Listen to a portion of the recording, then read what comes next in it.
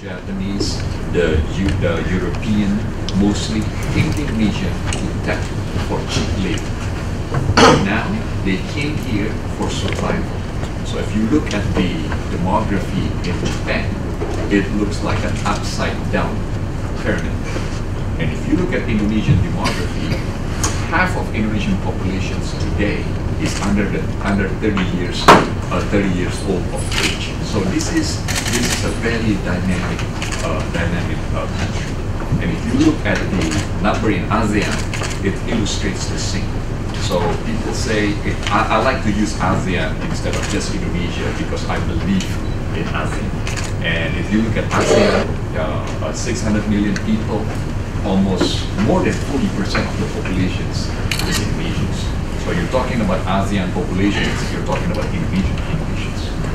Almost half of the ASEAN GDP is Indonesian GDP.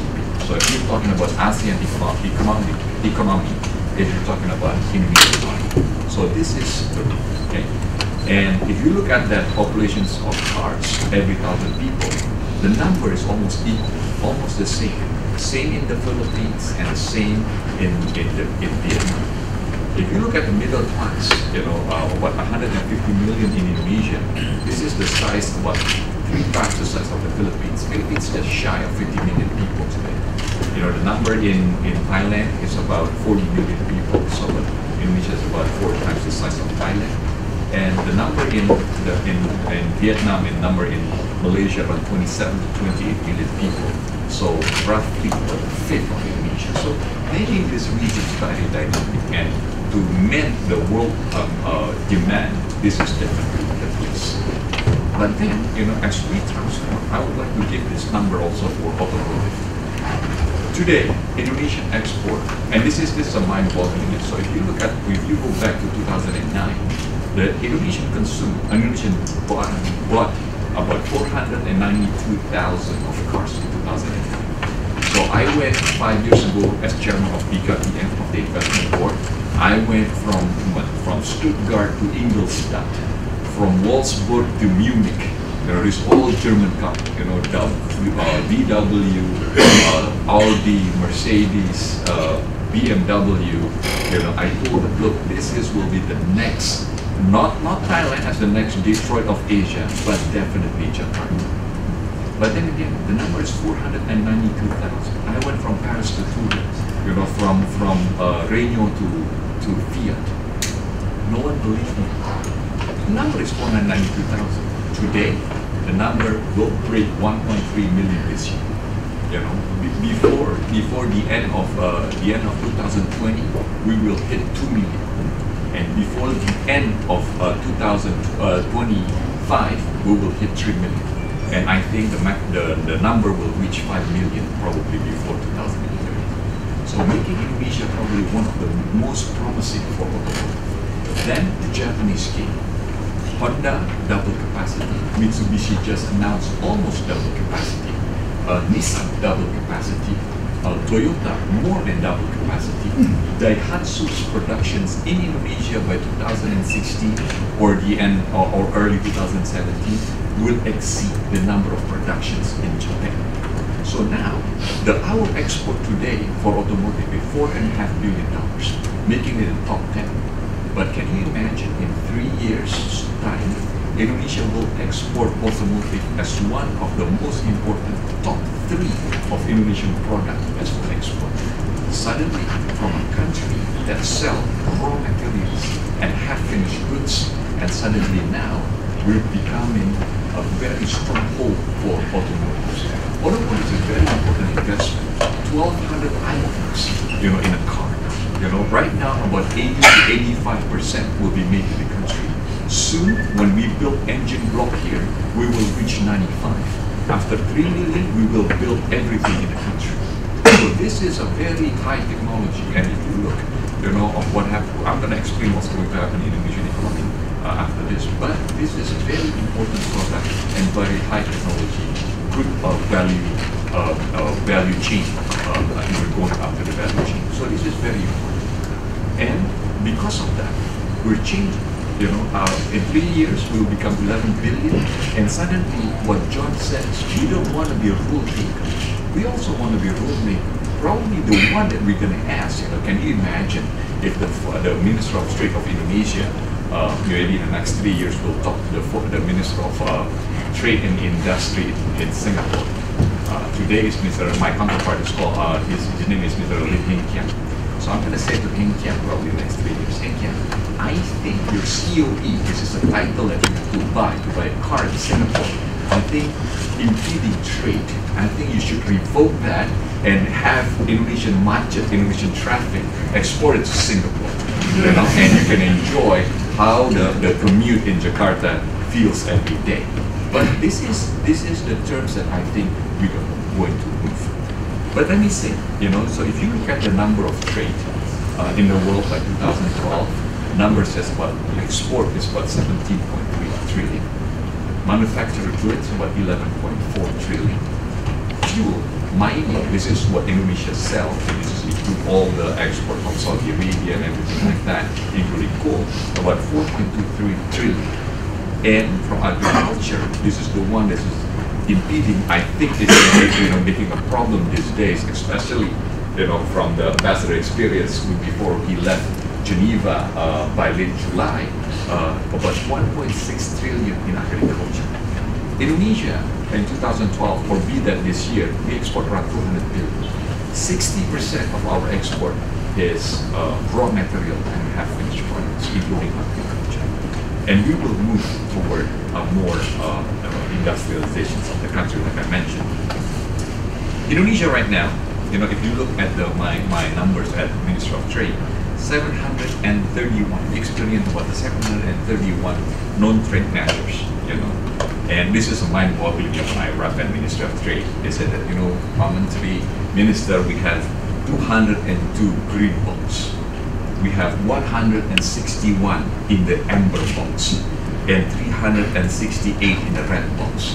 I thought they were talking about political parties, but they suddenly, so many boxes in these things, But then, if you look, and 50 is a defense measure, dumping and safeguard. We were implicated by 68 countries. So if you think Indonesia sells about half of our export from fuel and basic commodities, we have about 731 NGMs. Can you imagine when we move into industrializations? So we will see a lot of these trade measures will be becoming a problem. And if you look the trend, I don't know the numbers, but I feel like this. The numbers, the dispute that comes into DSP is double the number that they settle. So it means that we need trade experts. So I don't, this what John and everybody else in UPH is, you are in the right track. And when we do that, we have a problem too. We don't have experts in this field. We don't have lawyers in this field. And I felt every time we have to go to the dispute settlement board, I felt Indonesia is being bullied. Why? Because every time we have to go, we need to hire lawyers from abroad. Costs at least $1 million just for discussions. If we have to go for all elaborations there, it costs about $3 million. $3 million that Indonesia does not have in its budget. I cannot just go to Minister of Finance and say, Minister, I need $3 million to protect our cigarettes industry because we have a dispute settlement with the US. Or we have to go against the clean packaging process with the Australians. But as Indonesia grow to be industrializations, this will be the measure, and this will be the trend, I think. So we don't want to be trades. People when I said when the first time I came, I talk about import substitutions. Attract critics from Washington D.C. to Melbourne, Australia, and it said, Indonesia is closing for business. We can't close for business. Indonesian economy is built and designed to be connected to the global market. And if you look at this automotive story, this is what we call regional integrations. The cars calls Toyota, Daihatsu, Suzuki, Mitsubishi, and Honda. It's Japanese. You know, the investor mostly, you know, this is Japanese dominated. Means, you know, they own the investment. So it can be it can be foreign brand, it can be Japanese investment. But whose car is that? It's my car. It's Indonesian car. My dossier to the Ministry of Foreign Affairs says this is Indonesian car. If something happened to this car, this is your business and your responsibility. And this is only the truth. And this is what we call regional integrations. And this is for sure, it's there and it's integrated. So then, what happened with this bullying, you know, about this rule taker and rulemaker? You know, we will transform. As Indonesia become industrializations from rule taker, we're gonna influence and to do more goods in business. So I'm gonna come back with the import substitutions. You know, I got one of this Indonesia schools for business. It cannot be. You know, so I give two examples at Trade Expo Indonesia. You know, I said, look, we eat rice. I don't know how much John eats rice, but apparently he runs every day. You know, no stomach at all. That's all he says. Huh? That's all he says. Well, I want to see you fat actually, yeah. You know, maybe next year I come here, you know, I want to see you gain about 20 or 30 pounds. Indonesia has, right now, we produce around 35 millions of rice with 130 kilograms per capita. That means we eat more. But the problem is Indonesia right now, well, the process of post-harvest process of Indonesian rice is milling. So if you have you seen about the process of rice milling in Indonesia? They go manual, you know, they go like, what's the name in English? But you know, when they set their so they beat this pan, you know, to the thing so they can have the rice coming up. You know, and then they dry it in the, well, they dry it first, then they are cooking, and then they beat up this paddy, you know, so they dry it in the side of the street, so the truck pass by, you know, that thing blew away, and then they beat it up, and so what happened is what we call 25% broken rice. So that rice, because it's 25% broken, you know, and Japanese love to eat this sticky rice because this is all they have seen in their life. Not this is the best rice, but this is all they've seen in their life. So their nasi goreng is always nice with this stickiness. But you know, Indonesian economy grew to be and middle class first. You know, then suddenly they want to eat better rice. Now about 10% of Indonesia would like to eat a 5% broken rice order. What's going to happen to consumption? Suddenly, as Minister of Trade, because I regulate the import of rice and sugar sensitive list, you know, I have to find this 10% out of 35 million. You know, this is about 10 million tons of rice. Have you seen 10 million tons of rice? You know, if this is shipped by 6,000 ton boat, you know, this is hundreds and thousands of boat. We need to transport this rice. So then I said that, look, we have to do further process because this is not hard. It's not hard at all. So we have to do further process so we can have the process of this post-harvest rice to be better. So then when I said this is substitution of import, can I say that? This obviously will enhance trade, better productions, better productivity and efficiency. And you know, the responsibility is just not to feed Indonesians. You know, we have a responsibility to feed the world as well. So I think this cannot be in trade. Cannot be. So when I said substitution for import, this cannot be bad for world economy. Second one, we import about 1 million barrels a day of diesel fuel. I want to change it. I want to change this to what I call mandatory 45% of diesel fuel by biodiesel. Our biodiesel is about 7 times better than soy, about 7.5 times better than sunflower. So is that bad? Substitution of import. When I say substitution import, the trade expert around the world says, Indonesia is working. It's not. This is more productive. So, but when we use our biodiesel in the country, what does that mean? We pay our subsidy because we pay a lot of subsidy in the country. We pay our subsidy in the country. We create more jobs in the country because this is efficient energy. And then the most important part is because our producers makes more money and they have to pay Indonesian government of 25%. We call it income tax. So this has to be great for world trade. Have you been to Japan? Have you seen Japanese foods? Anybody seen Japanese foods? Do you know Japanese mango can cost $50 each? So when going to Japanese food store is like going to Disney, Have you seen the Japanese grapes? How they sell grapes in Japan? It's like 5 grapes. I mean, literally in the US, you put it in one plastic, you measure it, you weigh it, and they go like a kilo, half a kilo. You pay for it. How much? $5. Half a kilo. In Japan, 5 things cost about $25. You taste that thing, it feels like, this is, they'll probably take care of these grapes better than we're taking care of our babies. That is so that, I look, that imported goods also, so this is cheap products, for probably what they call a salary man.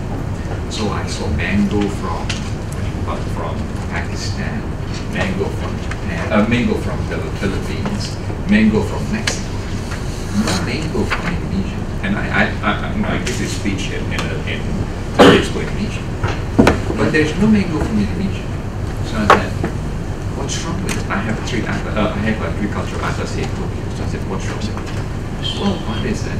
The sugar content in Indonesian mango is so high, so sweet. So when the sugar content is so high, alcohol level is so high, it got spoiled very fast, extremely fast. So maybe between what they call it thick grip and and basically for digestions, probably Indonesian mango is about 4 weeks max. What happened? You cannot ship this mango. You pick it up, you go quarantine everything like that to Japan. This thing becomes spoiled. I mean, you just cannot do it. So then, you have to go innovations because Thai mangoes in the past have also experienced the same thing. So they change, a technological breakthrough, and so they can sell it to the world and feed the world. So I said that, why don't Indonesian do that? This is, PhD, my agriculture attaché PhD. Went like this. What for? Because we ate them all without any breakthrough. We ate them all anyway. You cannot find Indonesian mango, let alone in abroad. Even outside of Jakarta, everything came to Jakarta. You cannot find Indonesian mango. So then we ate them all. So if you see a lot of fruits from China, everything like that, because we are the 9th largest producer of fruits in the world, but we ate them all, and we import more from abroad. So then I said, we have to change it, because problem of world security is just not the responsibility of Indonesia, but also the responsibility of the world to feed the world. And if you look at the study, to feed at least for ASEAN, the one that can do agriculture is not Thailand. Thailand maxed out of their capacity already. Not Vietnam, maxed out already the capacity. But only 2 countries can do it in ASEAN: Indonesia and Myanmar, and the Burmese that can do it.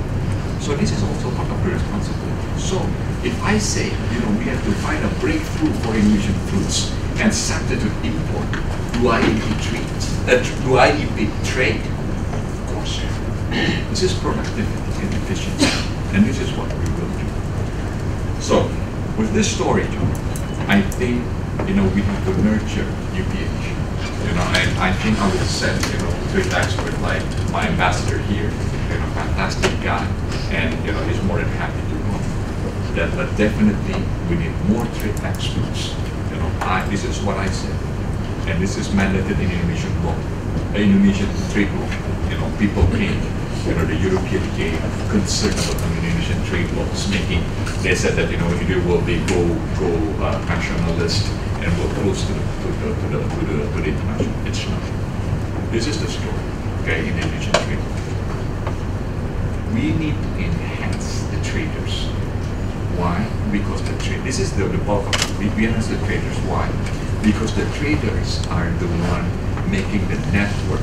So producers and industrialists in the country can sell their products. So if we enhance the live and the being of the traders, we'll also enhance the producers, be that farmer or investor. Okay? And because of that, it will benefit trade.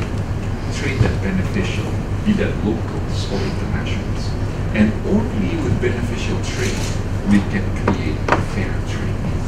And I also believe, because this is about the national, because of the regional economic cooperation, what we call RCEP right now, with the ASEAN and partner countries. This is also important to understand that Indonesia, with the experience of that, Indonesia can close their market. To keep and to take care of our market is not by protecting it, but by developing it.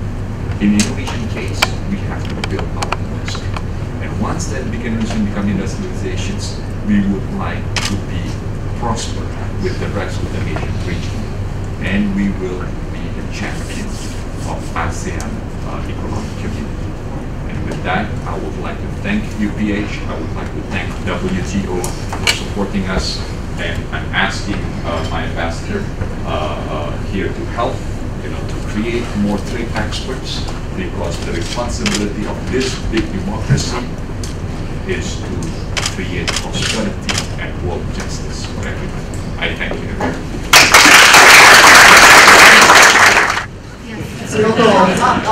Yes.